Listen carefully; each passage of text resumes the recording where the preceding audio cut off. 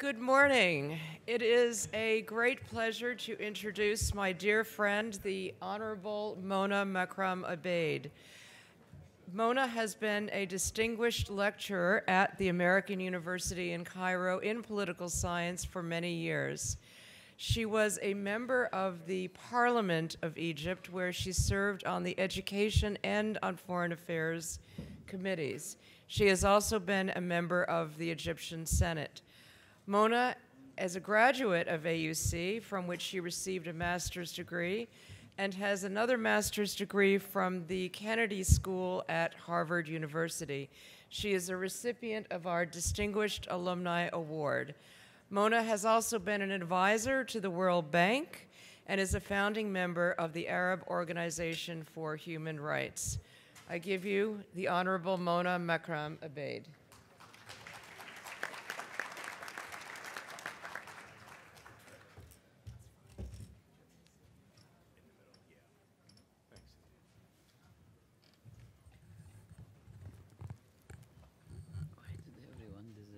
No, they're still here. Don't worry.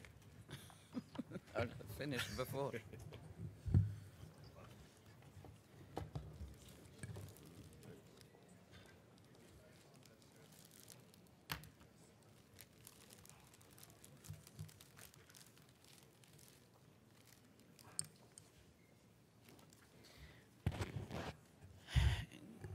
Good morning, everyone.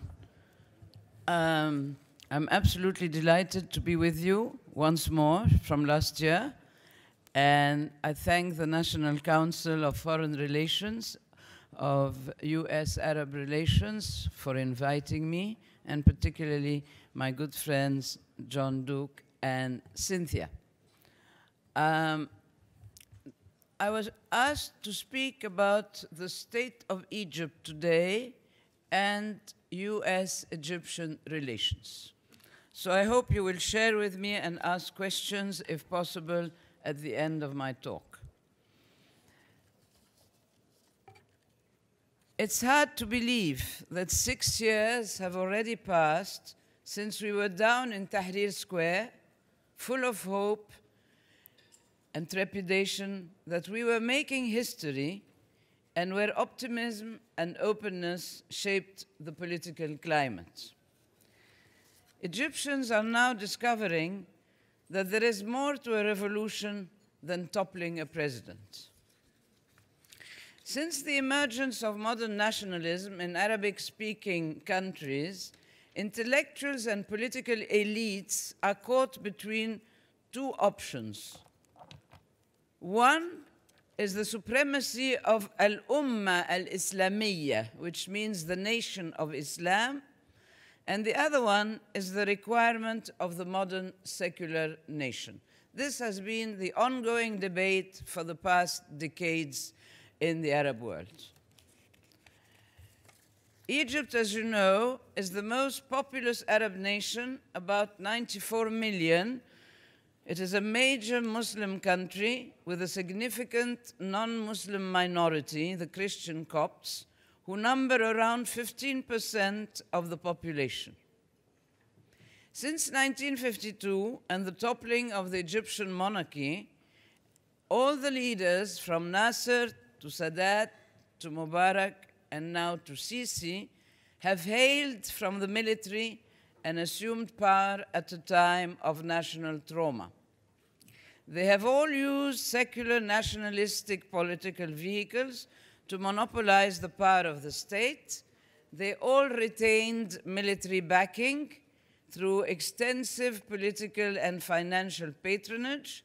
They demonized Islamist political forces, all of them, and drove them underground, keeping a tight lid at the same time on the media, the opposition, and all forms of dissent. And thanks to geostrategic calculations, they all, at one point or another, enjoyed the support of the United States of America. You must be surprised that I did not mention the one-year-old government of the Muslim Brotherhood leader, Mohammed Morsi, who, after winning the June 2012 presidential election, rapidly lost support in 2013. His assertion of total executive power through the November 2012 Constitutional Declaration alienated a substantive cross-section of the Egyptian public, setting off frequent and often violent demonstrations that continued for months, and meanwhile, the economy plummeted and the tide of popular opinion shifted further and further against Morsi. Egypt's state institutions mutinied. I remember resigning from the Senate at the time when the Muslim Brotherhood, who dominated the Senate, refused to put pressure on Morsi to negotiate a political solution such as early elections or a referendum on his presidency. Instead, the Muslim Brotherhood indicated that they would use violence, which they did and continue to do. This is the context in which Egypt's military, led by then Defense Minister El-Sisi, removed Morsi from power by popular impeachment. We do not call it and do not regard it a military coup, because 20 to 30 million people were in the street asking for the army to intervene. And that happened on July the 3rd, 2013. At that point, Egypt was on the verge of severe civil strife, if not civil war. And we feared that the country was headed the way of Syria or Libya.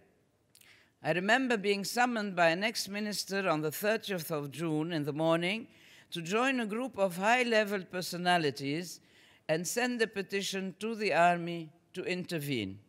We also went out on television in the evening to announce that petition and read it out. So indeed, from the perspective of many Egyptians, unlike many in the West, Sisi's decision to oust Morsi saved Egypt from outright chaos. And this is very important to remember when discussing present-day politics in Egypt and the challenges that face it. The generals and their supporters believe that they must destroy the Brotherhood or risk the Brotherhood remobilizing, returning to power, and seeking vengeance for the overthrow of their leader. And here I would like to put a parenthesis.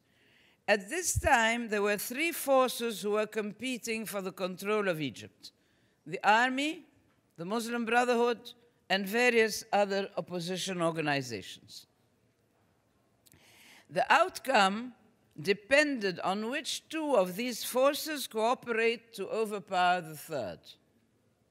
If the two civilian actors had decided to work together to eventually defeat the military, the Brotherhood would have gained enough power to create a religious dictatorship and set Egypt back hundreds of years.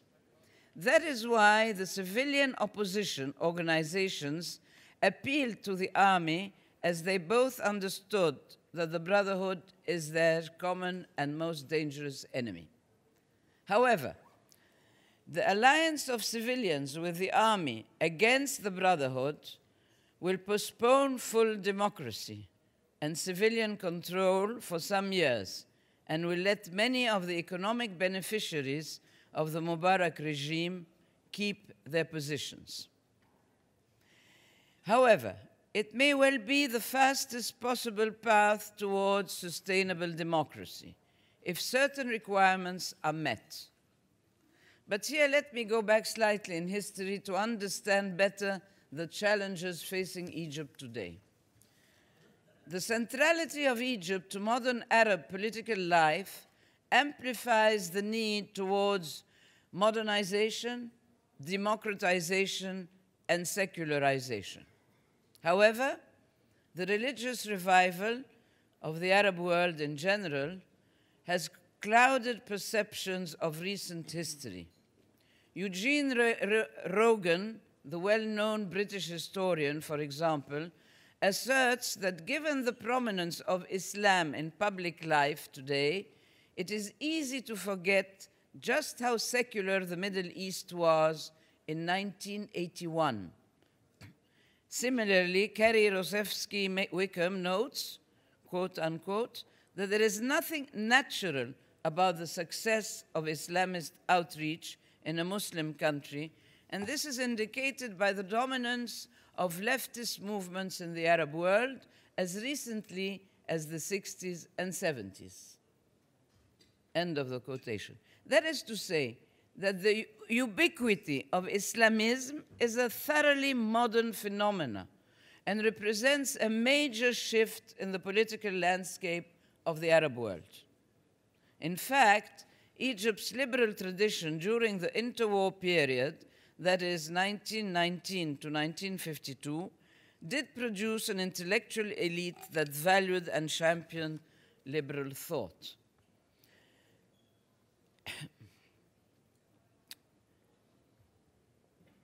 At this time, this is the period that ushered in a period of military domination which started in 1952. Political power was concentrated in the Egyptian military, who saw themselves as the country's only effective vanguard in the effort to modernize and develop the country, and denied every other group other than the army the right and duty to lead the rebirth of Egypt. So on the eve of Egypt's uprising in January 2011, it was an authoritarian state under Mubarak, but it had long ceased to be a military regime. The military was removed from governance and civilian politics and more concentrated on the economic interests of the institution. The uprising, therefore, represented a major political opening for the Egyptian military, and the aftermath of Egypt's failed political transition resulted in the military's direct intervention. However, the constructing of space for regional politics boosted the fortunes of political Islam in light of the lack of credible alternatives. In fact, on the eve of the January Revolution, the political scene had few ideological stances for mobilization aside from the Muslim Brotherhood, with the result that the hierarchies within the present regime have evolved in a way that prioritizes the military and the security establishment. The reliance of President Sisi on a close circle of military figures is matched by the regime's distrust of civilian politics and civilian politicians, and has instead sought to cultivate a civilian political sphere that would serve as an obedient supporter of government politics. At the same time, the increasing role of Egypt's military has been driven by a lack of trust in non-military alternatives, the administrative ease of military-led projects, an immediate focus on job creation, and an affinity for mega projects such as the Suez Canal, the new capital, solar energy, infrastructures, etc. As for civil society, it is under relentless pressure, and its activities have been severely curtailed, particularly the NGOs. Today, a rethinking is taking place, albeit among existential fears, both among regime supporters and in a broad cross-section of the population, focused on the rising threat of radicalization, anti-state violence, and terrorism. As a result, non-Islamists have come to see the military and the institutions of the state as the primary defense against Islamic ambitions to remake the state and redefine Egyptian identity. Needless to say, this confluence of events is not conducive to producing an open and pluralistic style of politics. The radicalization of certain Islamist groups, particularly in the Sinai, and their brutal attacks against Christian citizens and their churches, with the threat of continued violence and terrorism, became a first-order priority for the president and emboldened the security establishment and made for a situation that inhibits politics and risk-taking. In other words, Regional insecurity limits the possibility for genuine political openings, and these political trends are also being strengthened by the global environment, which has witnessed an upsurge in right-wing populist demagoguery. Two factors could have been made different this time. The first is demographic. There is a peril in having millions of undereducated, underemployed young men and women with very little to lose, living very difficult lives amid a lack of basic service. However, polarization in Egypt has been experiencing in the past 6 years, marginalized the youth, the young forces and the women who were at the forefront of the revolution. The second factor is economic. Egypt confronts acute challenges relating to its fiscal structure, competitiveness, and educational system. And now I shall move to the relations with the United States. Let me first ask two questions. What are Washington's options in a changed Middle East environment? And two, what is the role of financial aid? Let me start by saying one important thing for you to keep in mind, and that is that Egyptian politics cannot be viewed through the lens of American democracy, but rather relatively in a more nuanced fashion and as a work in progress. Egypt for decades has been one of Washington's closest Middle Eastern allies, and U.S. military aid to the rate of $1.3 billion annually has served to entrench the 1979 peace deal with Israel. Egypt has long been viewed by the U.S. as a linchpin of its regional foreign policy, as well as an essential conduit through which to project power and protect its interests. Under President Obama, the relationship was badly damaged because of his backing Mubarak's ouster in favor of the Muslim Brotherhood-affiliated Mohammed Morsi. The souring relations continued after the latter was deposed by President Sisi in the wake of a popular impeachment, as I said. And so the Obama administration then withheld most of the $1.3 billion in annual military aid. This was a lose-lose proposition, as withholding military aid had no impact on Egypt's domestic policy. It also announced the end of cash flow financing of aid to Egypt after 2017. As a result, the US-Egyptian relationship remained tense, and Cairo turned to other partners for weapons, including partners that do not necessarily share US interests in the Middle East.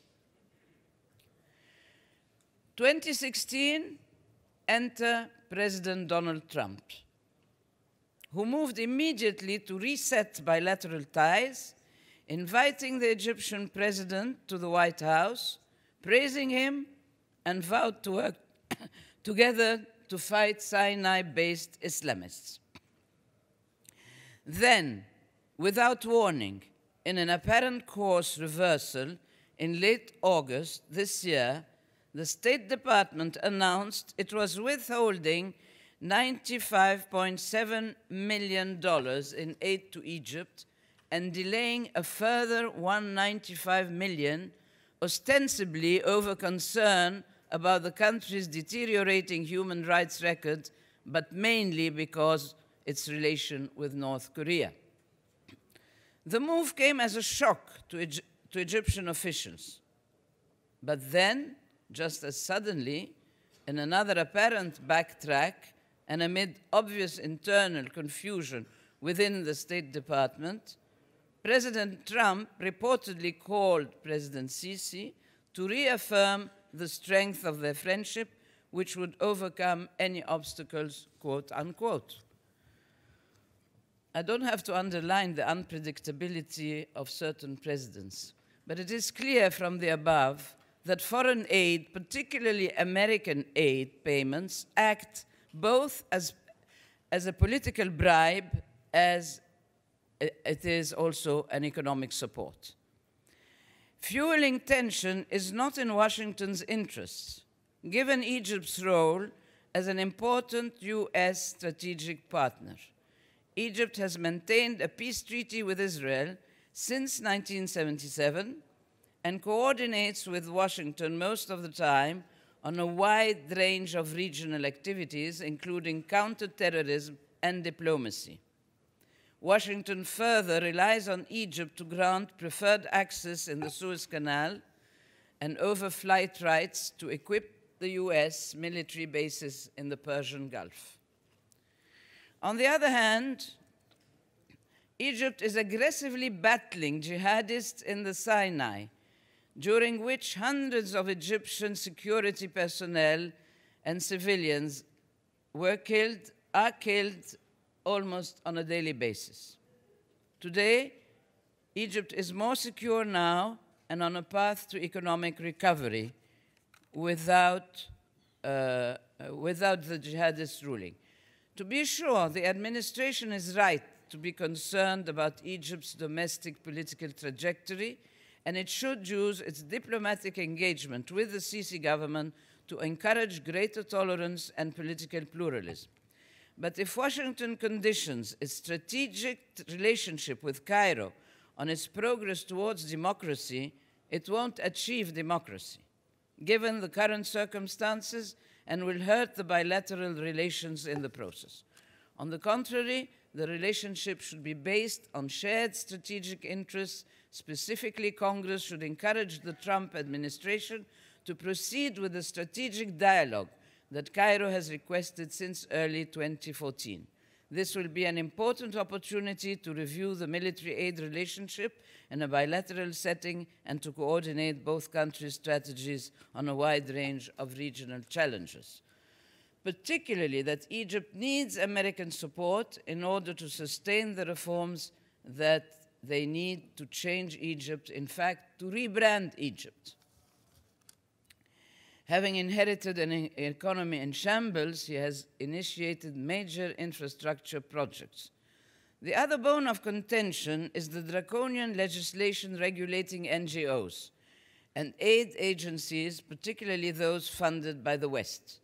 When I was in the Senate, I spoke vehemently against this law, as it was, and I believe that today there is indications of more flexibility towards the NGOs. On the other hand, the resumption of the joint military exercises by the name of Bright Star are more than merely symbolic and could be seen as... I want to end here by saying there is a French work of art called En attendant Godot. So I will end by saying, en attendant Mr. Trump, we will know the result of our relation. Thank you.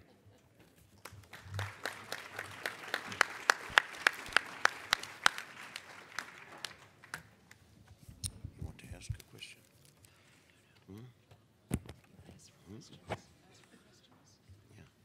Yeah. Yes. Can you take one question? Yeah.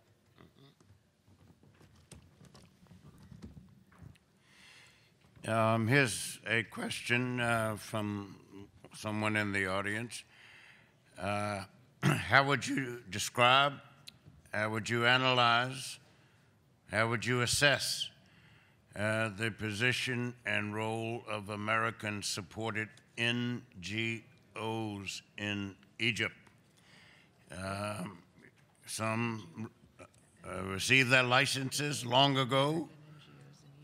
Some have been told that, don't worry, you're doing such great work, you needn't be concerned about anything.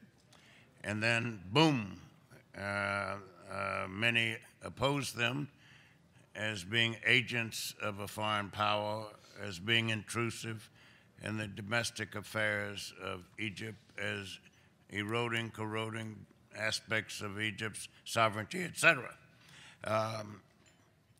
And how would you gauge the effect of American University in Cairo on Egypt's development? and on Egypt-USA relations.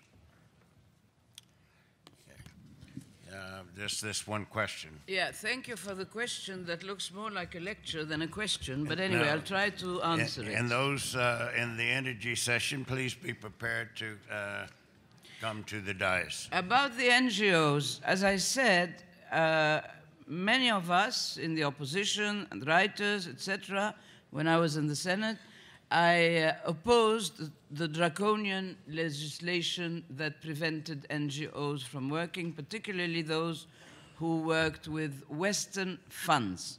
Now, it's been going on for some time, and NDI, IRI, all these were affected, but I believe that there is a change, and particularly that now the German NGOs like Konrad Adenauer, Friedrich Ebert, and Friedrich Neumann have been almost